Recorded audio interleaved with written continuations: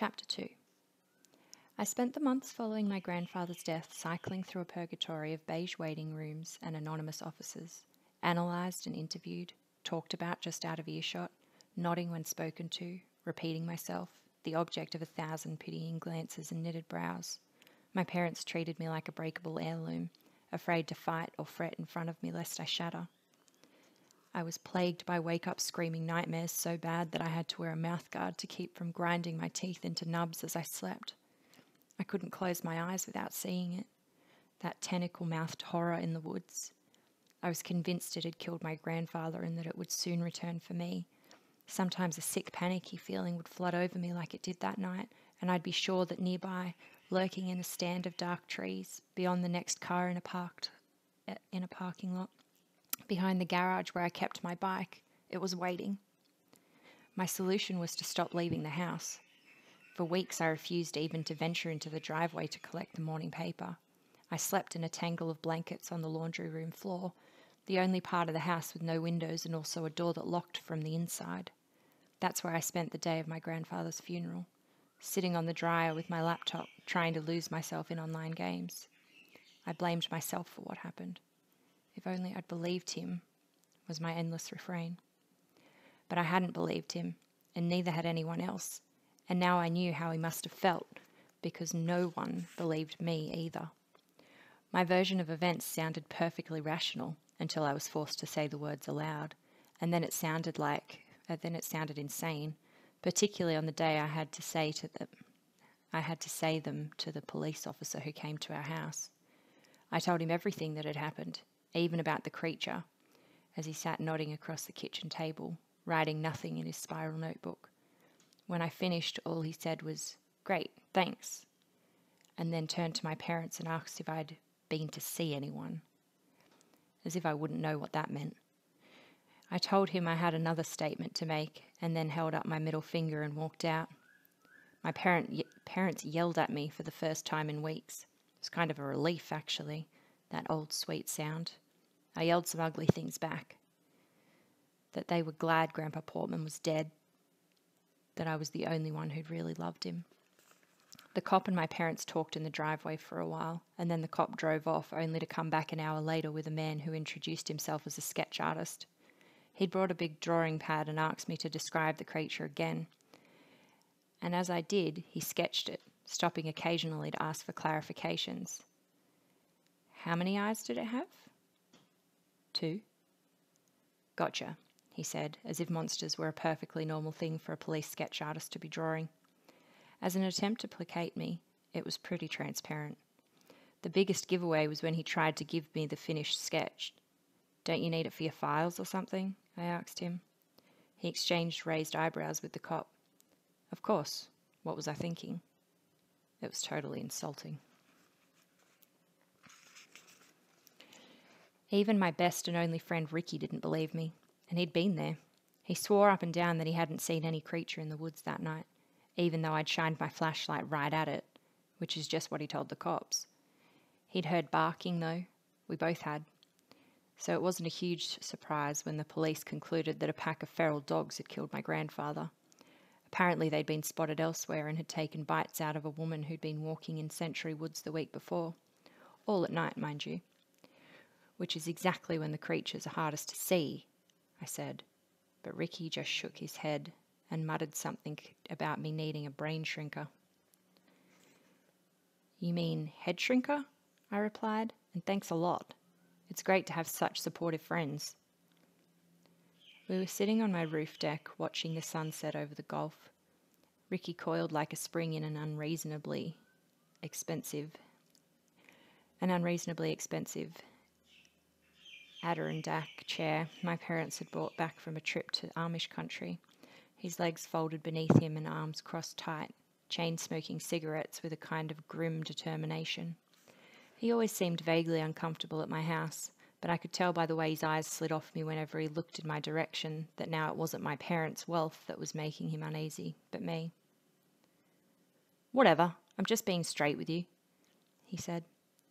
"Keep talking about monsters and they're going to put you away. Then you really will be special ed." "Don't call me that." He flicked away his cigarette and spat a huge glistening wad over the railing. Were you just smoking and chewing tobacco at the same time? What are you, my mum? Do I look like a truck stop hooker? Ricky was a connoisseur of your mum jokes, but this was apparently more than he could take. He sprang out of the chair and shoved me so hard I almost fell off the roof. I yelled at him to get out, but he was already going. It was months before I'd see him again. So much for having friends.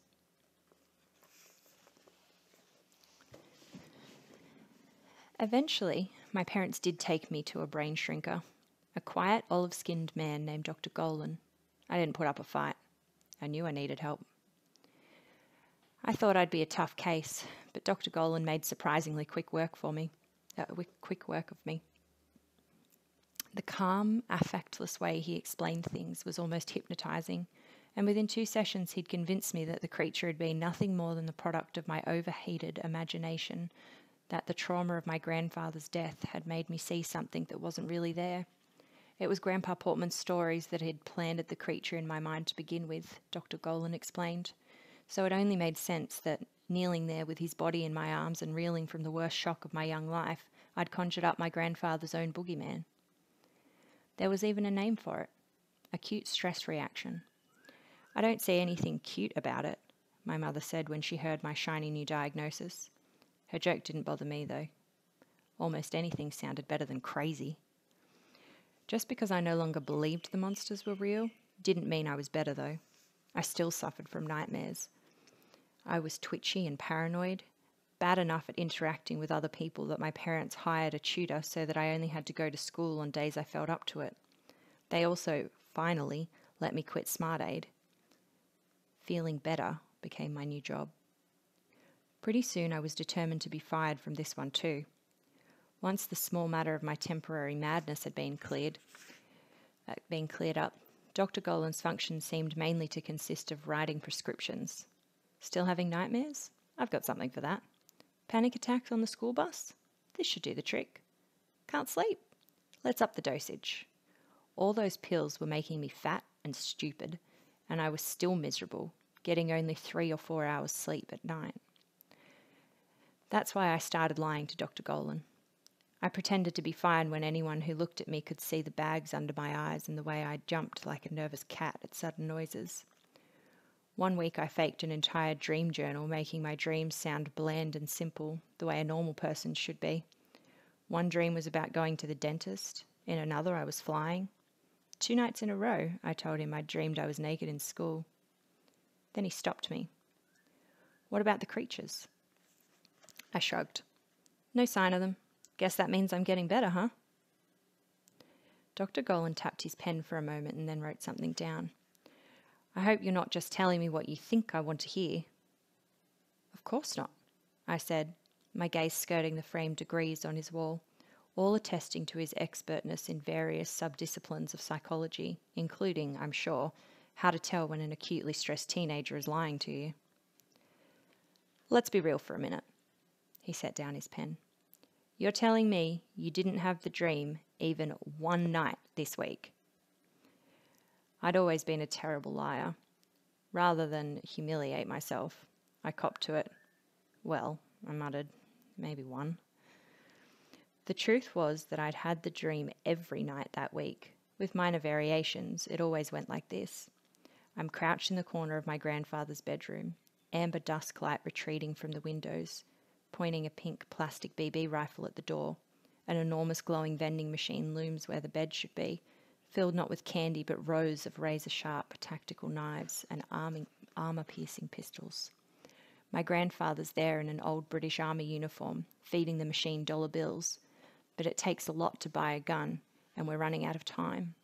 Finally, a 45 spins towards the glass, but before it falls it gets stuck.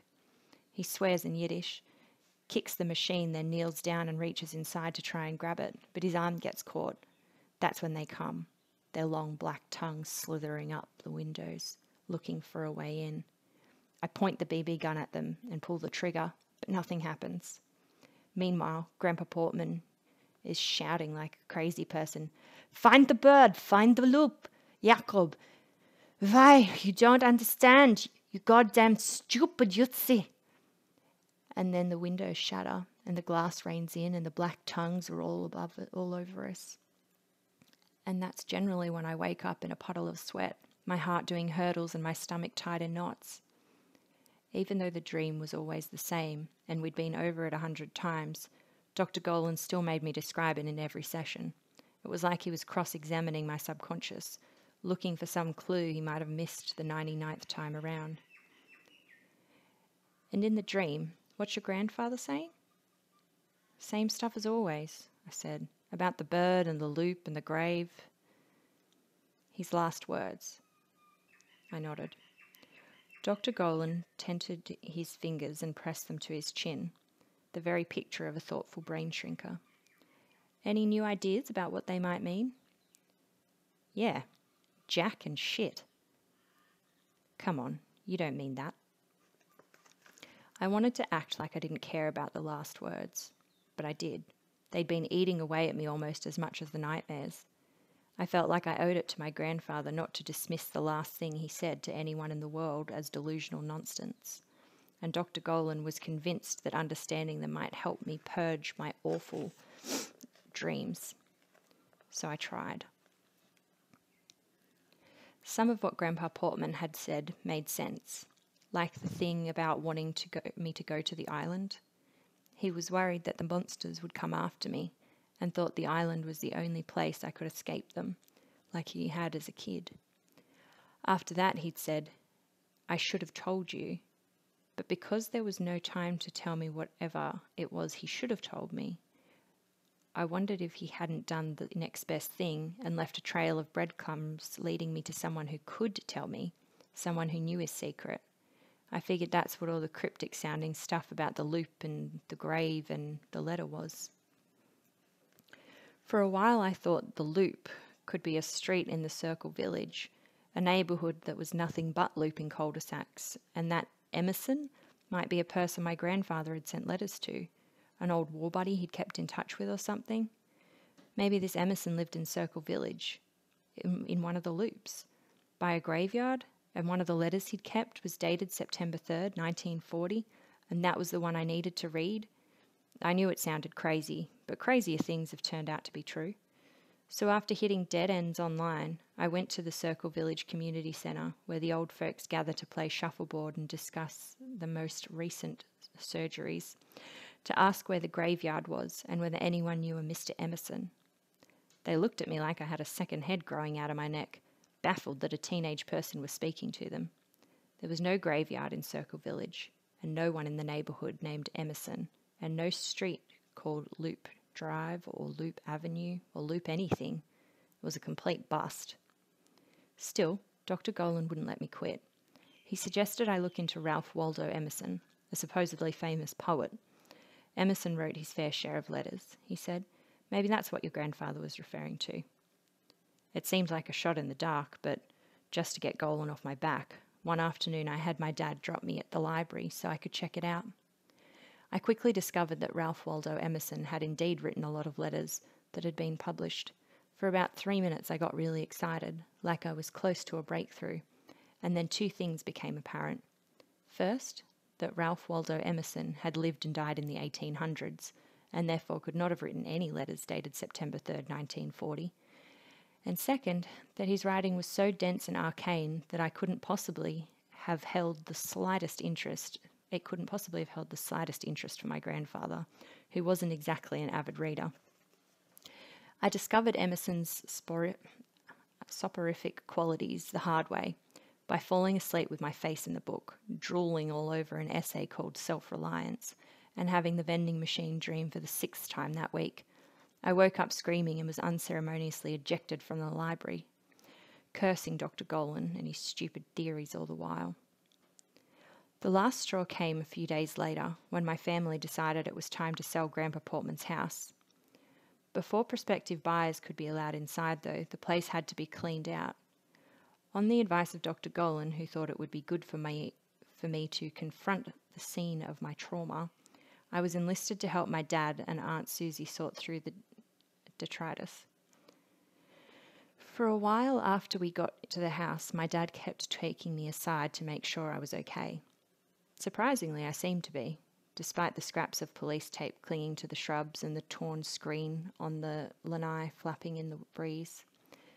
These things, like the rented dumpster that stood on the curb, waiting to swallow what remained of my grandfather's life, made me sad, not scared.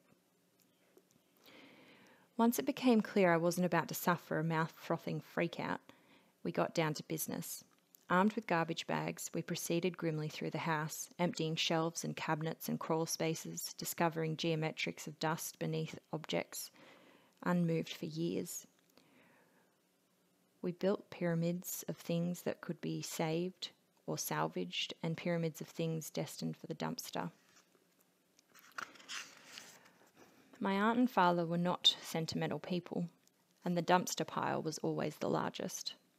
I lobbied hard to keep certain things, like the 8-foot stack of water-damaged National Geographic magazines teetering up in the corner of the garage.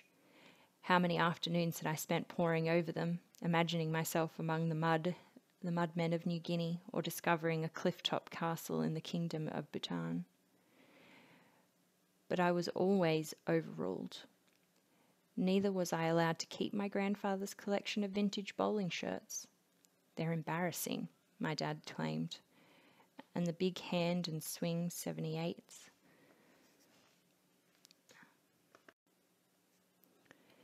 His big band and swing 78s. Someone will pay good money for those. Or the contents of his massive, still-locked weapons cabinet. You're kidding, right? I hope you're kidding. I told my dad he was being heartless. My aunt fled the scene, leaving us alone in the study, where we'd been sorting through a mountain of old financial records. I'm just being practical. This is what happens when people die, Jacob. Yeah? How about when you die? Should I burn all your old manuscripts? He flushed. I shouldn't have said it. Mentioning his half-finished book projects was definitely below the belt. Instead of yelling at me, though, he was quiet. I brought you along today because I thought you were mature enough to handle it. I guess I was wrong. You are wrong. You think getting rid of all Grandpa's stuff will make me forget him? But it won't. He threw up his hands. You know what? I'm sick of fighting about it. Keep whatever you want. He tossed a sheaf of yellowed paper at my feet. Here's an itemized schedule of deductions from the year Kennedy was assassinated. Go have it framed. I kicked away the papers and walked out, slamming the door behind me, and then waited in the living room for him to come out and apologize. When I heard the shredder roar to life, I knew he wasn't going to, so I stomped across the house and locked myself in the bedroom. It smelled of stale air and shoe leather, and my grandfather's slightly sour cologne. I leaned against the wall, my eyes following a trail worn into the carpet between the door and the bed, where a rectangle of muted sun caught the edge of a box that poked out from beneath the bedspread. I went over and knelt down and pulled it out. It was the old cigar box, enveloped in dust, as if he'd left it there just for me to find. Inside were the photos I knew so well: the invisible boy, the levitating girl, the boulder lifter, the man with a face painted on the back of his head. They were brittle and peeling, smaller than I remembered too, and looking at them now, as an almost adult, it struck me how blatant the fakery was. A little burning and dodging was probably all it took to make the invisible boy's head disappear. The giant rock being hoisted by that suspiciously scrawny kid could have easily been made out of plaster or foam. But these observations were too subtle for a 6-year-old, especially one who wanted to believe. Beneath those photos were 5 more that Grandpa Portman had never shown me. I wondered why until I looked closer. 3 were so obviously manipulated that even a kid would have seen through them. One was the laughable double exposure of a girl trapped in a bottle. Another showed a levitating child, suspended by something hidden in the dark doorway behind her. A third was a dog with a boy's face pasted crudely onto it. As if these weren't bizarre enough, the last 2 were like something out of David Lynch's nightmares. One was an unhappy young contortionist doing a frightening backbend. In the other, a pair of freakish twins were dressed in the weirdest costumes I'd ever seen. Even my grandfather, who'd filled my head with stories of tentacle-tongued monsters, had realised images like these would give any kid bad dreams.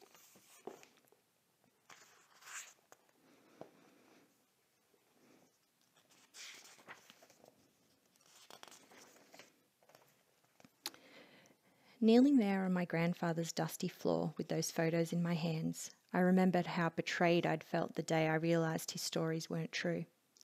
Now the truth seemed obvious. His last words had been just another sleight of hand, and his last act was to infect me with nightmares and paranoid delusions that would take years of therapy and metabolism-wrecking medications to rout out. I closed the box and brought it into the living room, where my dad and Aunt Susie were emptying a drawer full of coupons, clipped but never used, into a 10-gallon trash bag. I offered up the box. They didn't ask what was inside. "So that's it," Dr. Golan said. "His death was meaningless?" I'd been lying on the couch watching a fish tank in the corner and its one golden prisoner swimming in lazy circles. "Unless you've got a better idea," I said. "Some big theory about what it all means that you haven't told me. Otherwise..." "What?" "Otherwise this is just a waste of time." He sighed and pinched the bridge of his nose as if trying to dispel a headache. "What your grandfather's last words meant isn't my conclusion to draw," he said. "It's what you think that matters." "That is such psychobabble bullshit," I spat. "It's not what I think that matters, it's what's true. But I guess we'll never know, so who cares? Just dope me up and collect the bill." I wanted him to get mad, to argue, to insist I was wrong. But instead, he sat poker-faced, drumming the arm of his chair with his pen. "It sounds like you're giving up," he said after a moment. "I'm disappointed. You don't strike me as a quitter." "Then you don't know me very well," I replied.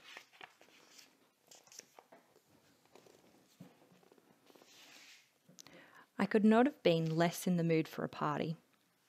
I'd known I was in for one the moment my parents began dropping unsubtle hints about how boring and uneventful the upcoming weekend was sure to be, when we all knew perfectly well I was turning 16. I'd begged them to skip the party this year because, among other reasons, I couldn't think of a single person I wanted to invite. But they were worried that I spent too much time alone, clinging to the notion that socializing was therapeutic. So was electroshock, I reminded them. But my mother was loath to pass up even the flimsiest excuse for a celebration. She once invited friends over for our cockatiel's birthday, in part because she loved to show off our house. Wine in hand, she'd heard guests from room to over-furnished room, extolling the genius of the architect and telling war stories about the construction. It took months to get these sconces from Italy. We'd just come home from my disastrous session with Dr. Golan. I was following my dad into our suspiciously dark living room as he muttered things like, "What a shame we didn't plan anything for your birthday," and, "Oh well, there's always next year," when all the lights flooded on to reveal streamers, balloons, and a motley assortment of aunts, uncles, cousins I rarely spoke to, anyone my mother could cajole into attending, and Ricky, whom I was surprised to see lingering near the punch bowl, looking comically out of place in a studded leather jacket. Once everyone had finished cheering and I'd finished pretending to be surprised, my mum slipped her arm around me and whispered, "Is this okay?" I was upset and tired and just wanted to play Warspire 3, The Summoning, before going to bed with the TV on. But what were we going to do? Send everyone home? I said it was fine, and she smiled as if to thank me.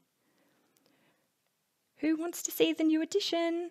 she sang out, pouring herself some Chardonnay before marching a troop of relatives up the stairs. Ricky and I nodded to each other across the room, wordlessly agreeing to tolerate the other's presence for an hour or two. We hadn't spoken since the day he nearly shoved me off the roof, but we both understood the importance of maintaining the illusion of having friends.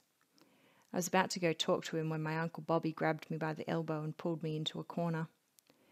Bobby was a big barrel-chested guy who drove a big car and lived in a big house and would eventually succumb to a big heart attack from all the foie gras and monster-thick burgers he'd packed into his colon over the years, leaving everything to my hothead cousins and his tiny, quiet wife.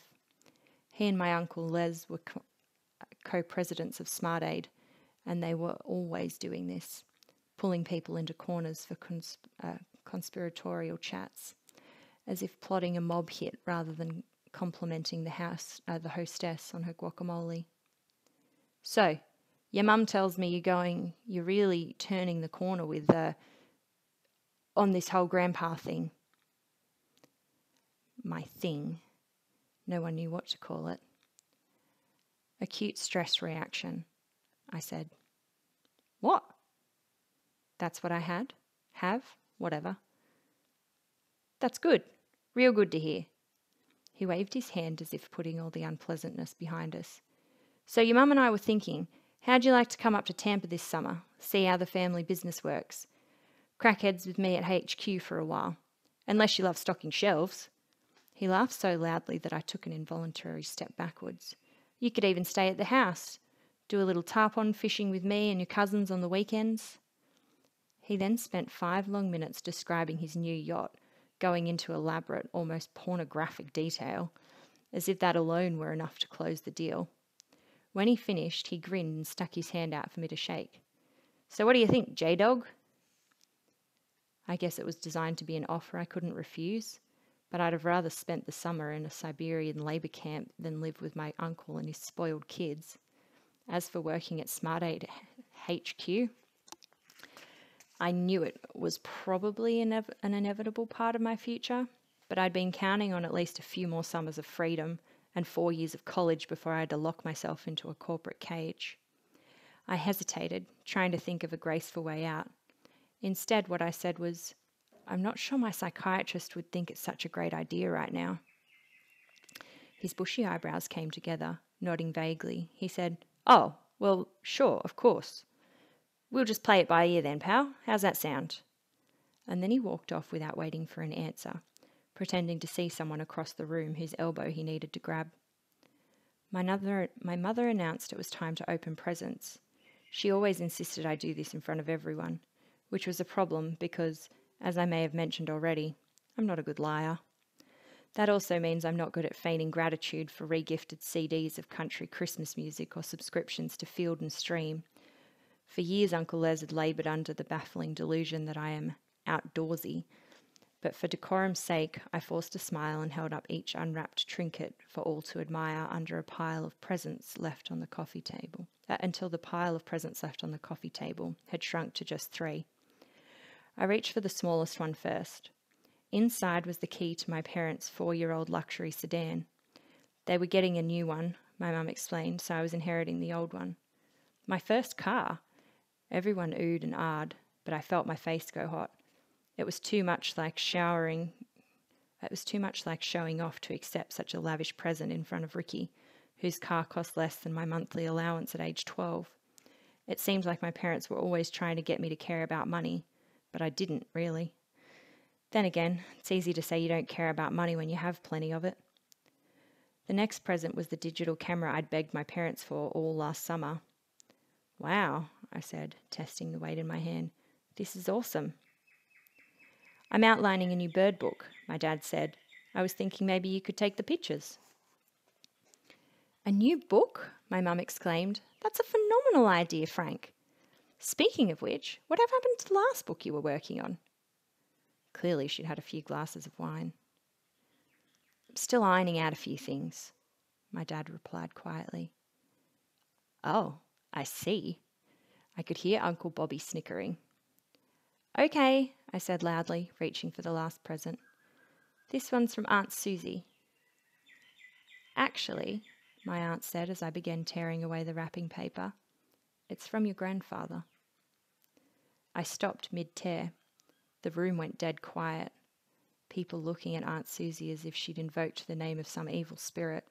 My dad's jaw tensed and my mum shot back the last of her wine.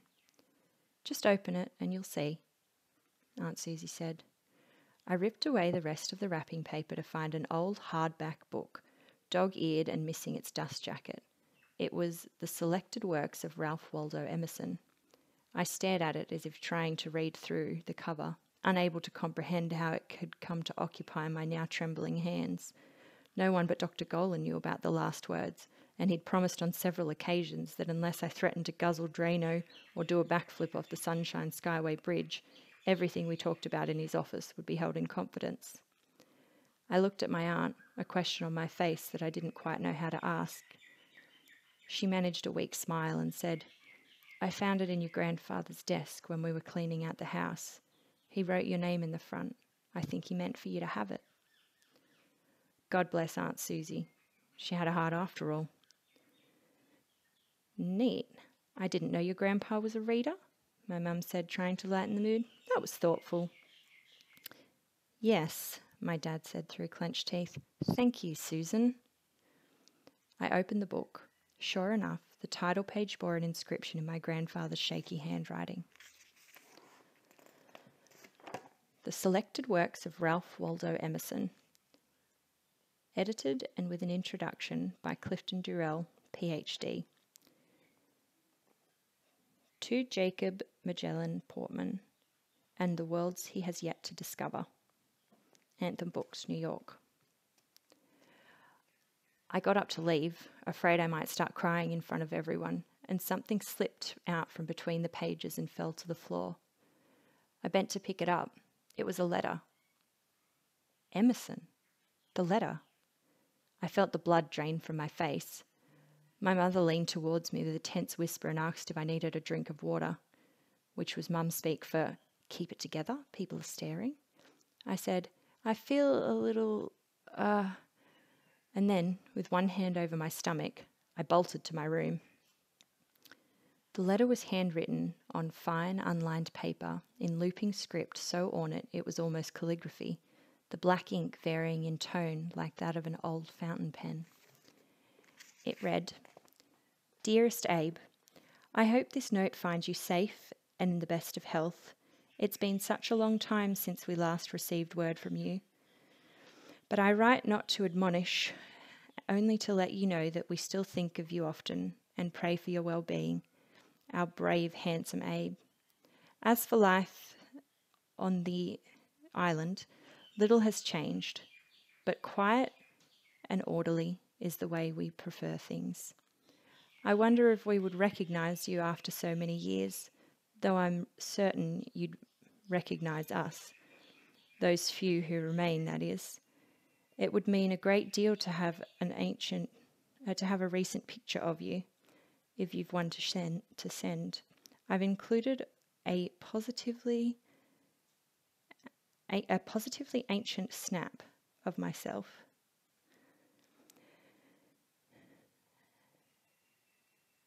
And, E misses you terribly. Won't you write to her? With respect and admiration, Headmistress Alma LaFay, Peregrine." As promised, the writer had enclosed an old snapshot. I held it under the glow of my desk lamp, trying to read some detail in the woman's silhouetted face, but there was none to find. The image was so strange, and yet it was nothing like my grandfather's pictures. There were no tricks here. It was just a woman smoking a pipe. It looked like a Sherlock Holmes pipe, curved and drooping from her lips. My eyes kept coming back to it. Was this what my grandfather had meant for me to find? Yes, I thought, it has to be. Not the letters of Emerson, but a letter tucked inside Emerson's book. But who was this headmistress, this Peregrine woman? I studied the envelope and return address, but found only a fading postmark that read, Carnholm Island, Kaimaru, UK. UK? That was Britain. I knew from studying atlases as a kid that Kaimaru meant Wales. Carnholm had to be the island Miss Peregrine had mentioned in her letter.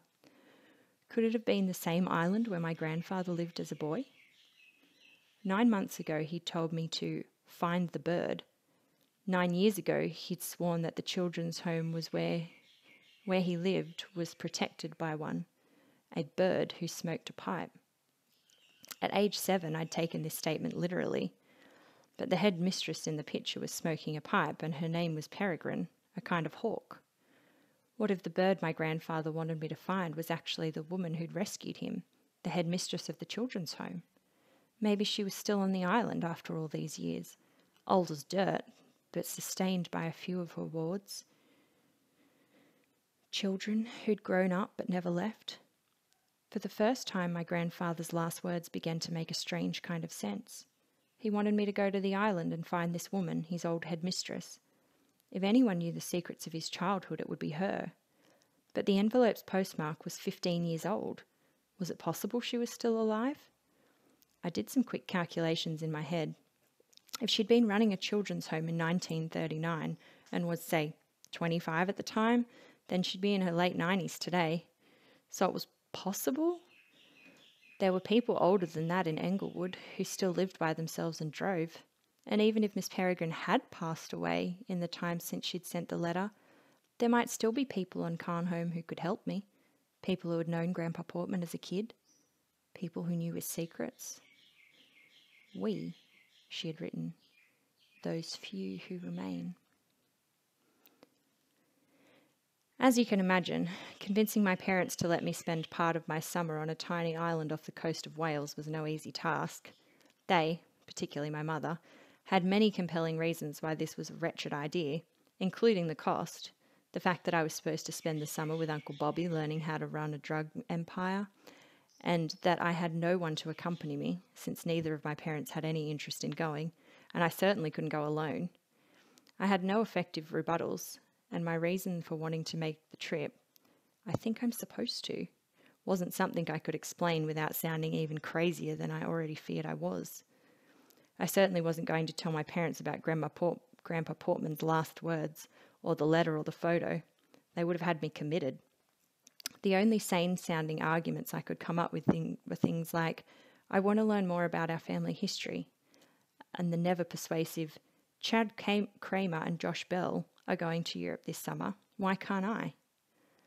I brought these up as frequently as possible without seeming desperate, even once resorting to, it's not like you don't have the money, a tactic I instantly regretted, but it looked like it wasn't going to happen.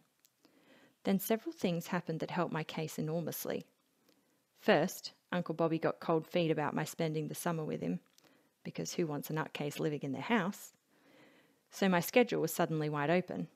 Next, my dad learned that Carnholm Island is a super important bird habitat, and like half the world's population of some bird that gives him a total ornithology, Bona lives there.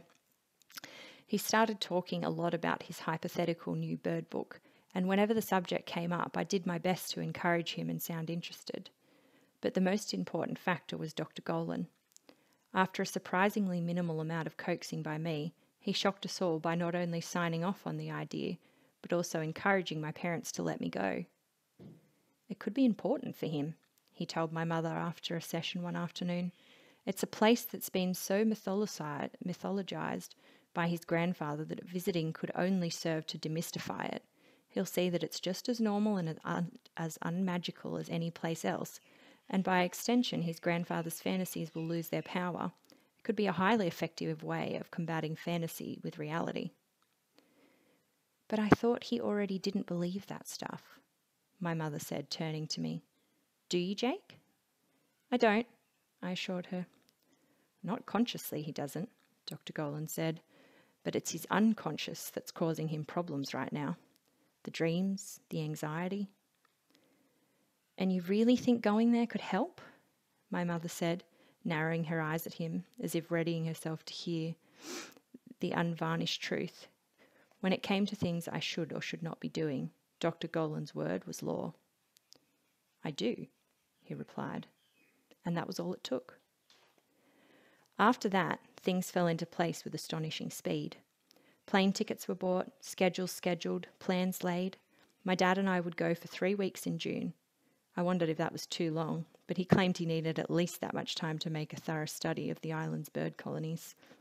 I thought Mum would object. 3 whole weeks? But the closer our trip got, the more excited for us she seemed. My 2 men, she would say, beaming, off on a big adventure. I found her enthusiasm kind of touching, actually. until the afternoon I overheard her talking on the phone to a friend, venting about how relieved she'd be to have her life back for 3 weeks and not have 2 needy children to worry about. I love you too, I wanted to say with as much hurtful sarcasm as I could muster, but she hadn't seen me, and I kept quiet.